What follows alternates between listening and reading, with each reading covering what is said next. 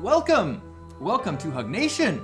Oh, I have probably too much to talk about today.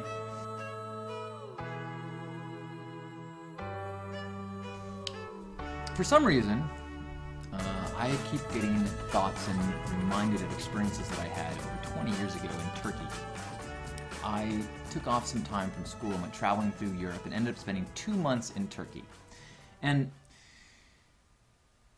it's an experience that changed me for a number of reasons, but it's also an experience that is impossible to have now. This was in '91, I believe. And at that time, there was no internet. So I actually traveled for 4 months in another part of the world with no contact. I actually called home once in the 2-month mark. So I went 2 months, called home, checked in, found out that everybody I know is still alive, and then went on in my adventures. And looking back, I realized what a treasure that experience is. What a rare gift that was. That is something that is impossible now. You would have to work exceptionally hard to have that experience. Just 10 years later, in the late 90s, I traveled for a month through Turkey. I traveled through a month through Thailand. Start with the same letter, but they're different. I know. I got to learn this stuff. I'm geographically illiterate. But in my head, I was kind of craving that experience that I had traveling around Turkey. And just 10 years later, there was internet cafes all over the place. Every little town we went to, there was an internet cafe. And sure, I didn't have to go, but it was so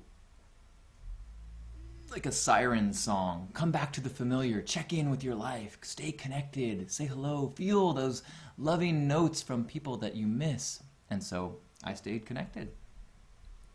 And I think about what it was like in these 2 months in Turkey, when I had not just days to kill, but weeks where I really had no destination, nothing I had to do. And so I sunk into this state of flow that I've never had since. And I wonder if I ever will again.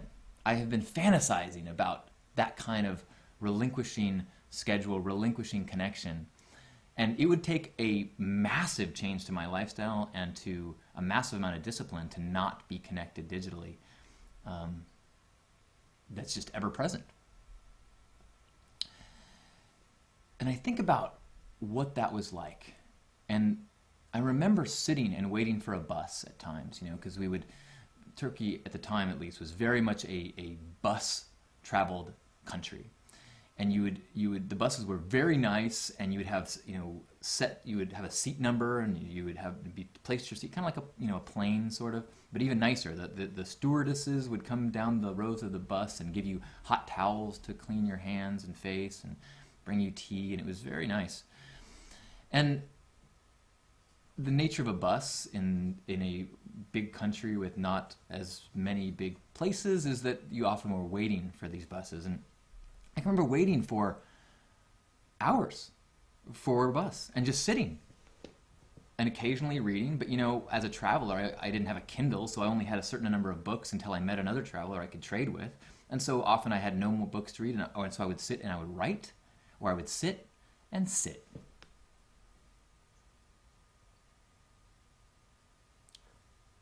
If I was waiting for a bus now, it would be seconds before I was on my smartphone.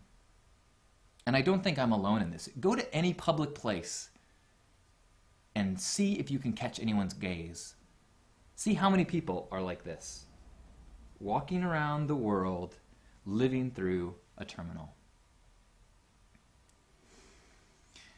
So, one of the things that was interesting about the time that I was in Turkey is that at that time, having a television set was fairly rare. And most of the towns that I visited, there was a TV set in the tea house, like the kind of local gathering place. They don't do a lot of drinking of alcohol, so they gather at the tea house. That's the social center. And so the TVs were fairly new, programming was fairly limited, but it was really fascinating to be able to watch this unique time in their culture, where they now went from generations of kind of isolated experiences with their town. You know, you knew the people that you lived near, you had the job that your father had, you tilled the land, and you just had this kind of pattern. The introduction of television, suddenly you had this window into the world. And not really the world, you had a window into produced television world. Most of what they had was very low budget, kind of Turkish, soap opera type things. But that was not what they really wanted to watch. By far, the most popular thing they would watch was Baywatch. So here is this culture of people having a very kind of isolated socialization experience, and suddenly they get visited by these angels in red bathing suits and huge breasts. This is a compelling, amazing thing. Maybe they're not angels, maybe they're demons, because they taint the world. And very quickly, this world that was kind of you as a given as what your lot in life was, and you adapted and adjusted your desires and needs, and keeping up with the Joneses actually meant keeping up with someone on your block that was dealing with and working with the same circumstances you were. Suddenly, you are now keeping up with the Hasselhoffs. And everything changes. You are now inadequate. You now don't have enough. You now are in a prime situation for the consumer culture that became so, that now is what we are just living in. Keep in mind, television by its nature is a tool for creating desire. I mean that in the television system that we have now, not the technology, but the structure of television is that it is advertising based. I once talked to a producer, a television producer, a news guy, and he said, look, I make it very clear to my employees that our job is to fill the space between commercials. Television, because of its motivation, because of how it makes its money, because of the way that it is structured, its intention is to sell ads. And so even if your core desires are good and you want to share a message of hope and uplifting, the whole system is, their goal is to make you watch an ad and then make that ad more valuable by making you feel like you need either what it has or what other ads have. So the process of television is a process of making you feel like you don't have enough. Very early in television's history, people recognized this is an amazing tool and it's going down this bad path. In fact, Mr. Rogers went in front of Congress to testify about the importance of public broadcasting because he's like, this is changing our world. This is affecting everything. We are surrogate parenting our kids with this tool. And it is totally governed by the market. It's totally governed by consumerism, and it is turning us into this consumer people. This Ponzi scheme of consumer growth is absolutely fueled by this tool of television. Now, I'm painting a pretty bleak picture. I don't mean to imply that there is not good in television, or that there isn't good in being exposed to the world. It's not a black and white. I'm just trying to point out the dangers that have crept in and become just a part of our reality without us really even thinking about it. So, let me take a step back. So, one of the neat things I did when I was in Turkey, because I had so much time, I was with my friend Eric, and we just, sometimes we would like find a postcard and be like, what's this? Let's try to figure out where this is and go find this castle or these ruins and just go on an adventure. One time we got a bus ticket for a place that was like 5 hours into interior Turkey, some town, not really a destination, just a place where people lived. And then about halfway on this 5-hour trip, we just got off in a town. Just wanted to see, what is a town that has nothing to do with tourism? What's it like there? And luckily, we'd been in Turkey long enough to know that people were exceptionally friendly. It was interesting coming from Greece and Italy and then going to Turkey, because in Greece and Italy, if someone approaches you as you get off a bus and says, "Hello, I will help you," they don't really want to help you. In Turkey, if someone says, "Hello, I will help you," they mean, "Hello, I will help you." Pardon my accent. It's been a few years. And so we, got off in these towns and people were like, "Where are you from?" "America." "America, yes, where?" "California." "Oh, surfing. Baywatch, yes?" And suddenly we were like, they so wanted to talk to us. They so wanted to practice their English and learn about America, because we came from this land that they had recently discovered, where the streets are paved with gold suntans and cleavage and loose morals and wee. And so when we got off in this little town, we met some people and hung out at the tea house, because that's what you do. And then we were taken to a local school, like a high school. And they had an English class. And so we visited the English class and we did this kind of question and answer thing. They would ask us, and they practice, they go, "Where are you from?" And we would say, "Oh, we're from California." "Oh, California!" And then we would struggle, and the teacher would help the kids and correct them. And at one point, the teacher, or no, the one student, "Oh, you're in school. What do you study?" And I said, "Psychology." And all the kids looked to the teacher, and the teacher was kind of like nervous. She's like, I'm like, "Psychology?" And I was like, so I went to the board with chalk and I wrote P-S-Y. And she goes, "Oh, psychology, yes, psychology." And so I was like, "Yes, I study psychology." And it was not, first of all, that was just adorable. I didn't want to, I don't know if that was the right or the wrong thing to not correct her. I didn't correct her. I let them think that psychology was the way you pronounce this word. I figured anyone could figure out what they're talking about. But something interesting happened when I was in a conversation not long after with another person that I had great English, and we were talking for a long time, and I was trying to explain to him that I studied psychology. And he's like, "Well, what is that?" And I was like, "Well, are you familiar with Freud?" And he's like, "No." I'm like, "Oh, Jung, Freud, Maslow." And he's like, and so I'm like, "Well, how do you explain psychology?" And I was like, "Well, you know how sometimes, you do something or you feel angry about something, but really that's not why you're doing it, or really that's not why you're angry. You actually have some like motivations beneath the surface that you're actually acting on." And he was like, "What?" And it was like, oh my gosh, this is a cultural given to me, is the concepts of psychology, the concepts of the subconscious, and all these terms and belief systems and worldviews that I just take for granted. And here this person was like, "I have no idea what you're talking about. Why on earth would I do something when that's not the real reason why I'm doing it?"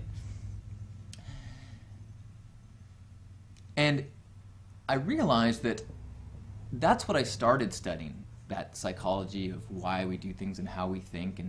And really that's been the study that I have embraced ever since, as a personal path, and more recently as kind of what we talk about here, and what we kind of make as a spiritual practice of figuring out, okay, I'm acting from these patterns. I have this socialization that has been layered upon me, whether through Baywatch or my parents or whatever, and where in this spectrum of actions and desires and values, where am I? How much of this is onion skin layers, and is there anything as you strip it all away? I've come to believe with everything I have that yes, there is a core to what we are and who we are and what we believe and what we feel as our inherent values of love and compassion and connection. But there's so much more that is just a product of the socialization process. And as I've been thinking lately about this, and going back and thinking about our Turkish friends and their transition from going from the socialization process of your family to the socialization process of this external television, media, and thinking about how powerful that is on our lives and what we are and what we do. And thinking about how many people around the world are beginning to interact with their worlds through the socializing media of their terminal. And I'm wondering how much of our experiences of the world are actually experiences in the world, and how much of it are degrees separated experiences of the world. When you're watching a television show about an adventure, you're not having an adventure. Now, your brain might actually release chemicals that make you feel, but that's not the same thing. You can play a video game and your brain will flood you with fear, and, but it's not the same thing. Television has this insulating ability to give us recreations, simulations of world experiences, but it's not the same thing. There's a great part of the book Zen and the Art of Motorcycle Maintenance, where he clarifies that an art print is not the same thing as art. If you have a print of a Picasso in your house, what you have is a photograph of art. Art is something that is created. It has inherent in it the energy, the brushstrokes, the history of its creation. You can appreciate the art of a photograph of art, but it is not the same thing. It doesn't have the same feel. And that is a very subtle understanding, and it is one I think that applies also to television and experiencing the world through the computer. Terminal-based living, which is becoming the default. Yes, you can appreciate things this way. Yes, you can have emotions. You can even have physical sensations. I mean, pornography. Everything about pornography is the process of giving you a multiple levels removed experience of sexuality. And it becomes a replacement for many people. It becomes because it has a way of tapping into the brain chemicals and triggering these things, it can be a very powerful experience of a photograph of the world. And I wonder, as we were studying and thinking about last week about Joseph Campbell and about the man with 1,000 faces and about the idea of the hero's journey as being possibly the purpose of why we're here. That doesn't mean the hero's journey means that you slay a dragon, literally, or that you have to conquer a mountain, literally. But it does mean that we all have to come to terms with our upbringing, our who we thought we were, challenges in our lives, overcoming those things and finding out who we are. And I wonder if the process of terminal-based living gives us that same opportunities. I wonder if we are still, as a culture, living life, this gift, or are we slipping into a place of observing life? Can you battle a digital dragon? Absolutely. But as someone who has spent a long time and being very passionate about the power of the love potential of the web, I'm really starting to slip into a place of, whoa, this is a tool that needs to be balanced. You know, opium is a great discovery for pain killing. It's not something that you stay on all the time.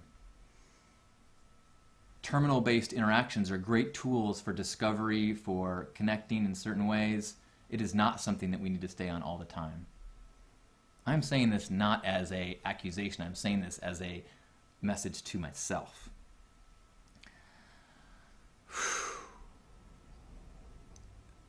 Having bus stops and hours to just be is kind of a endangered species if it's not extinct. the world is filled with stimulus cranked up to stimulate your brain as much as possible. It's a Big Mac with the salt cranked up. It's visuals cranked up. It's porn cranked up. It reminds me of the people in Naked Lunch. There was a certain type of addict that had holes drilled in their head, and they would take electrical wires and they would just stimulate their pleasure centers in the alley, oblivious to the world. No longer actually having experiences that would give them joy. They just gave themselves joy. Maybe joy is the strong word. Pleasure is probably more accurate.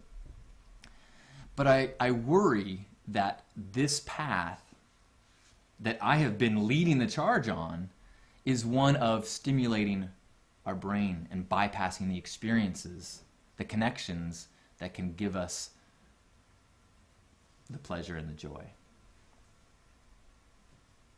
Clearly it's not black and white. Clearly it is a balance. Clearly it's an amazing tool that can, in the same way that it can convince us that we should be wed to Heather Locklear and our wife is not enough, it also can show us perspectives and beliefs and worldviews that absolutely open our mind and our spirit in unbelievable ways.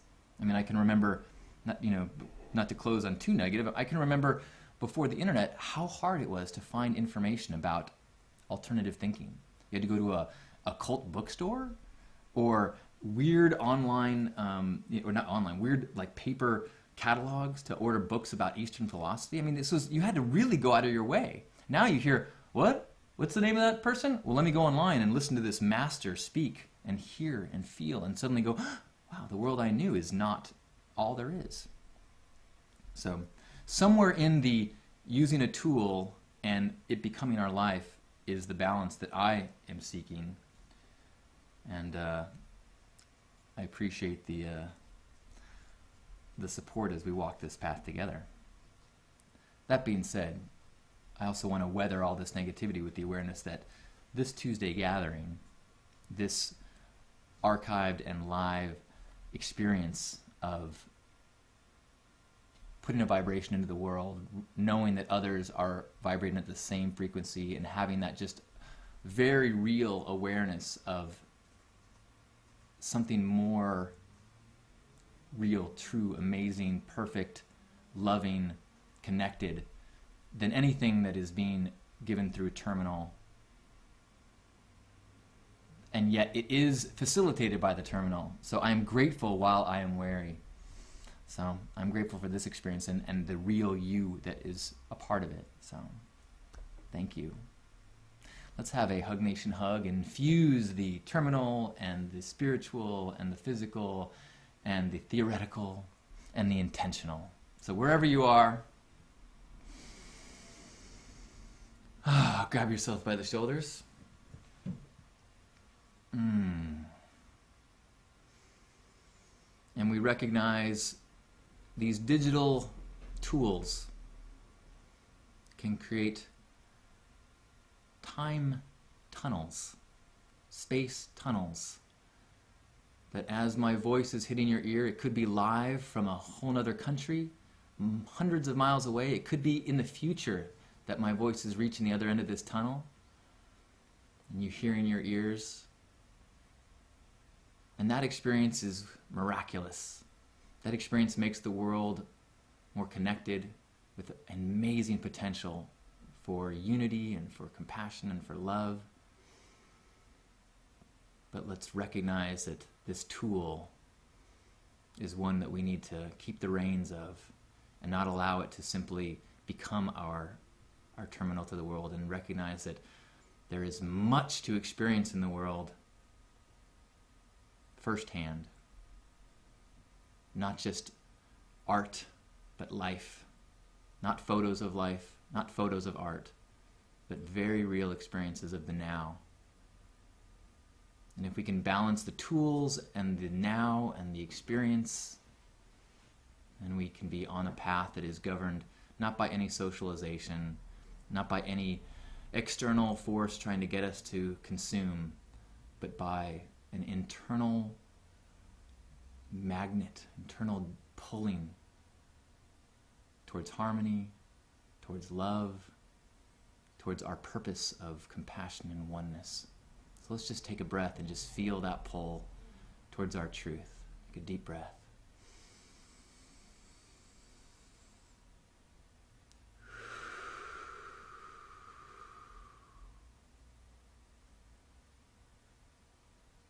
On behalf of Grandpa Caleb and all the Love Warriors, happy Hug Nation.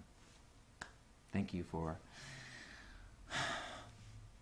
enjoying this playground, playing with the tools and toys, and also tuning inward and recognizing your truth and your gifts that you share through terminals as well as through the world. You are the magic. You are the one. We are it. Namaste.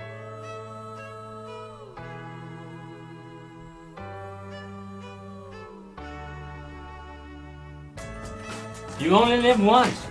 Enjoy the color.